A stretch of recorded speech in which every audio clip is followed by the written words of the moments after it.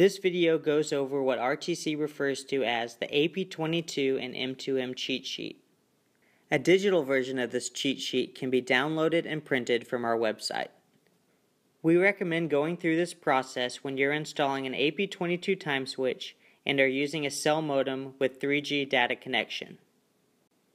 Before you begin, make sure to note the time switch address information, which is the master group, and location numbers assigned to this time switch and this location. You can find this information on RTC Connect. During this process, you'll be using the keypad on the AP22 Time Switch. You might need to cut the zip tie or remove the modem from the silver bracket to access the keypad. Also, make sure that the AP22 and cell modem are both connected to power and able to turn on. You should see a steady power light illuminated on the cell modem, and the LS light on the modem should also be blinking. The first step of this process is inputting the time switch address, which you can do by pressing 2 star from the AP22 home screen.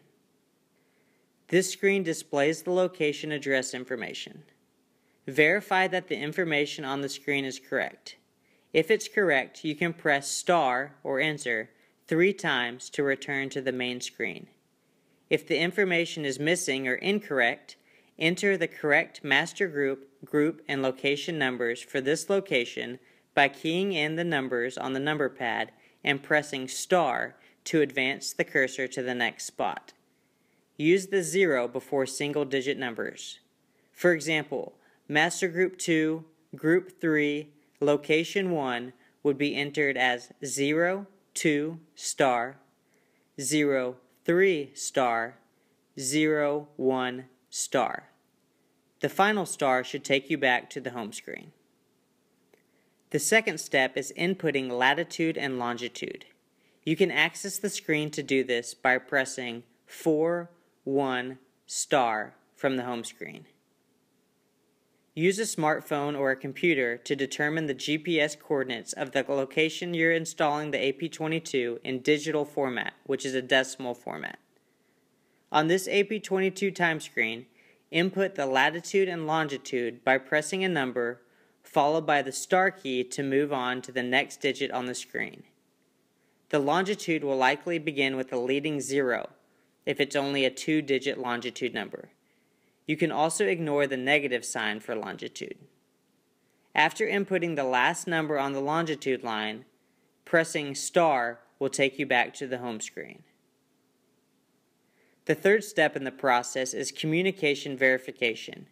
You can access this screen by pressing 9 star from the home screen. Once again, make sure that the power light on the modem is steady and that the LS light is blinking. It may take a few minutes after powering on for both to do so. After the LS light starts blinking, the 39 command screen will scroll the IMSI and IMEI numbers of the modem. Then the screen will scroll to a CREG or CREG status. It should read registered OK or roaming. If the IMSI or IMEI numbers are missing, or if your CREG status reads anything other than registered OK or roaming, you'll need to contact RTC for help. If everything is OK, pressing pound will return to the home screen. The next step is verifying modem signal strength. You can do so by pressing 8 star from the home screen. This screen will display the signal strength of the modem. The number is in dB or decibel and ranges from -101 to -40, with -40 being stronger than -101. Ideally, it should read -95 or better, which would be closer to -40. If it doesn't, please contact RTC because an external antenna may be required. Press pound to return to the home screen. The next step is manually turning on the flashers. You can do so from the home screen by pressing 1 star and then 1 star again. This will turn on the relay and the lamp should flash. Next, we'll press D, A, star, and then star again. This screen will revert back to the home screen.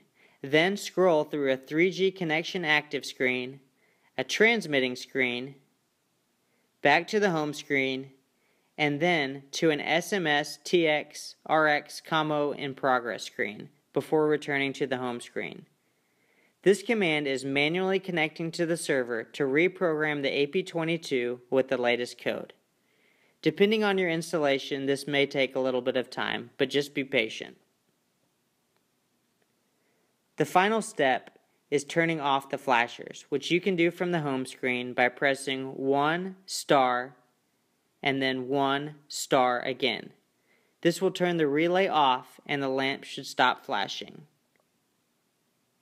After you've done so, the process is complete. You can return the modem to the mount on the front of the time switch and begin using your AP22 and cell modem as you wish.